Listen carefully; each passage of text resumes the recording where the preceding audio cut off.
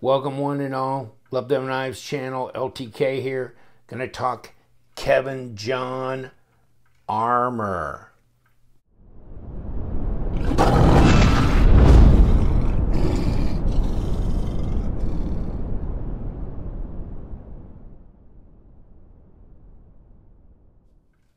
Armour, that's it, Armour. That's the name of this knife, A-R-M-O-U-R. That's what they put on the blade. Check this out, I always love the sellers. And this is the seller I got it from. A-R-M-O-U. Come on, man. Really? Can't spell your own knife.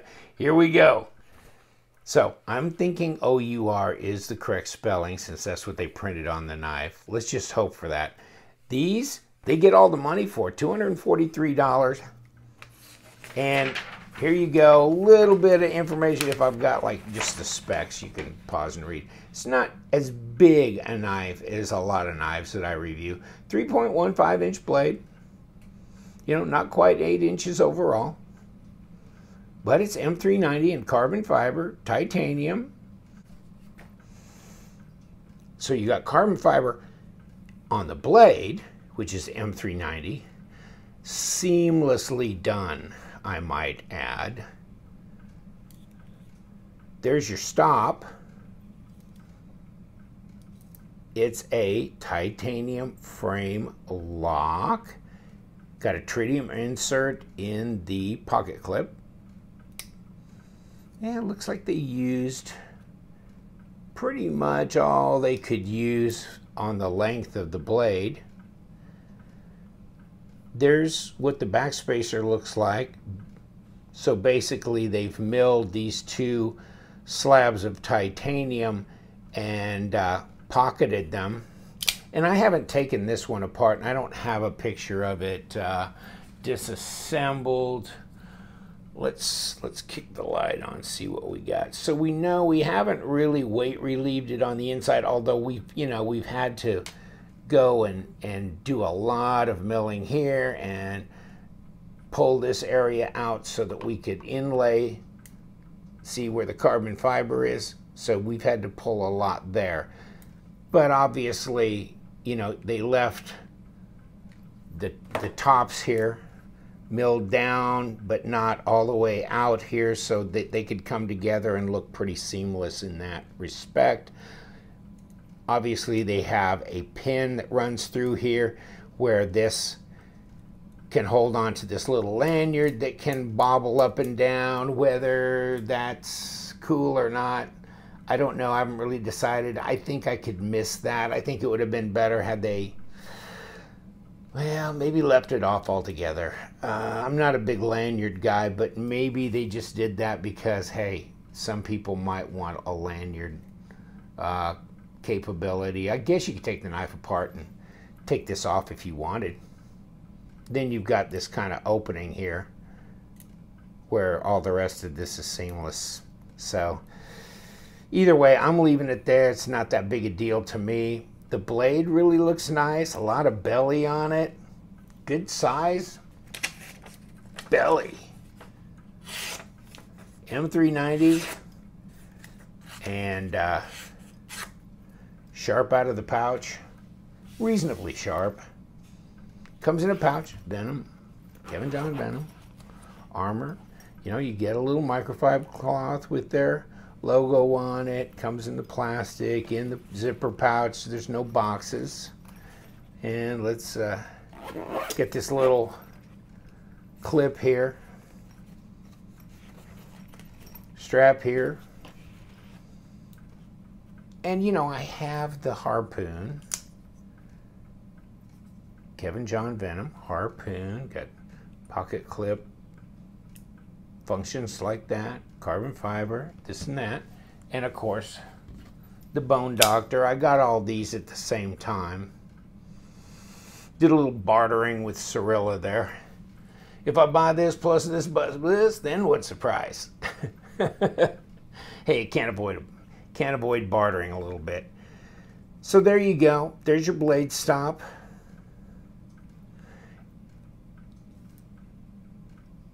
Really nice action on this knife. Just no blade play, no lock rock, no problems there. If you notice, of course, the flipper tab is not connected to the blade. It just lays down like that. So there it is.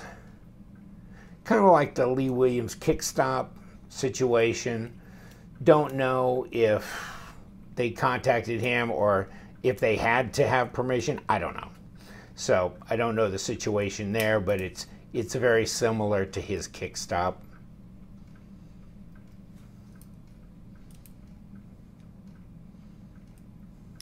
Interesting. Yeah, catches it, brings it back up. So obviously you've got a locator pin coming through here for this as well.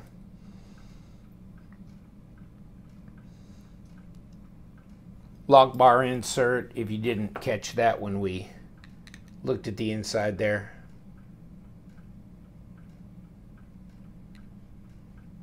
And check out the internals.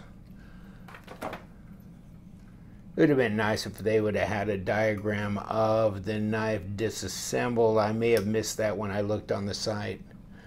I just really like this machining, this texturing on the scales.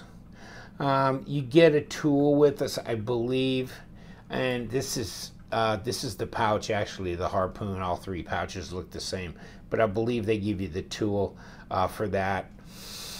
You don't need it, obviously, for the harpoon. This thing just kicks up and you unscrew the whole pivot right there, so you don't need it. And you do for that, and I didn't look in that pouch either. I usually don't use the tool they give me. I just use a screwdriver. It works just fine. You need a very, very small screwdriver for that one, though. But I've got all sizes, so I could take that off if I wanted to.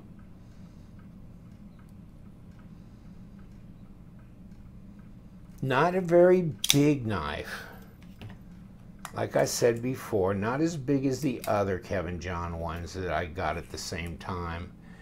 Yeah, 3 1/4, 83 millimeters, something like that on the blade. 7 3/4 overall. Almost 20 centimeters. Almost 20 centimeters. 0.53 of an inch thick, 13.5 millimeters, and blade stock is, well, it looks like it's going to be really close to 4 millimeters, 0.155. Come on back here. Yeah, 0.157, somewhere in there. Yeah, virtually 4 millimeter blade stock. M390 had the harpoon tested. And yes, it was real M390, and the HRC was close to 60. It was a 59.6, I believe, on this one. So you can look at the review of this one. I've got this actual test sheet on that video. So you've got the ability to roll up here with your finger because you don't have a flipper tab hanging down here. And you do have real good contact with whatever you're cutting because you don't have a flipper tab hanging down here. You can hang back like this. I can get all my fingers on there. I don't have much extra room, but the ergos are good on this knife. There's no real jimping up here. No obvious, jimping or anything like that going on around here. Fit and finish is world class. It's just a wonderful knife. Carbon fiber inlaid, and then all this, and you can get this in different colors, obviously. I don't know if you noticed on the front page, it's just a regular tie. So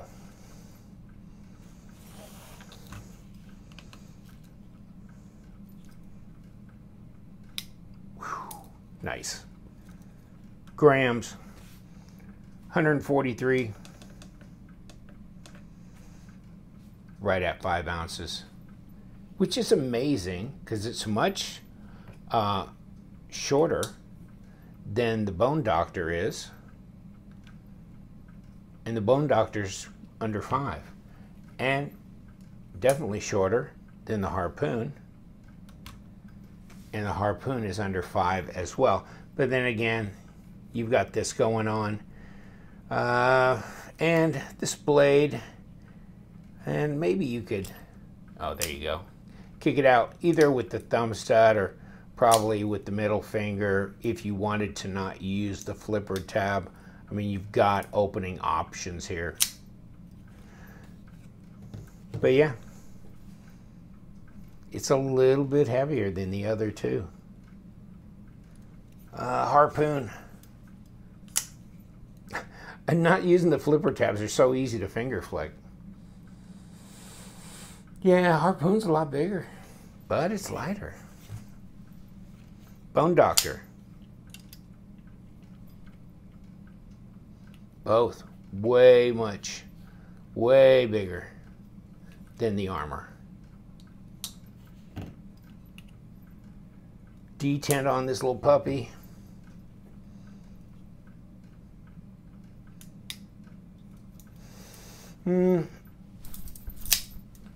It's appropriate. It's not crazy light. It's not crazy strong. You know, if 3 is the weakest I've ever had on my channel, and probably 7 is the hardest I've ever had on my channel, then I would say this is right there at like a 4.8. Somewhere right in that area. Yeah. So you can gravity flip it out. Obviously, you can deploy it with your thumb, your middle finger, flipper tab. Love the design.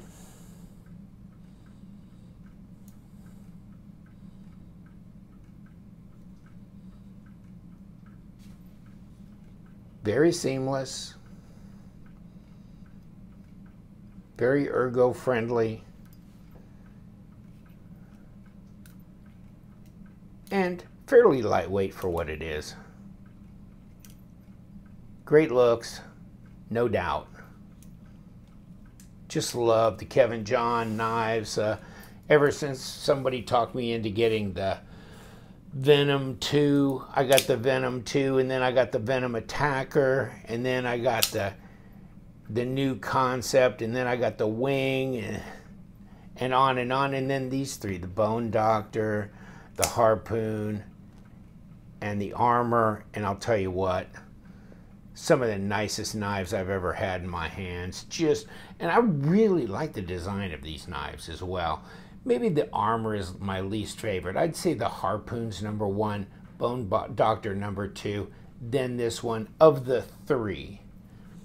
But it's amazing that these knives are not necessarily distributed in the US, although, you know, you can go through this whole deal of, you know, CKF, the From Russia with Knives, here you go, Daboia, that's the Venom 2. So if you want to know what the Venom 2 looked like, there you go.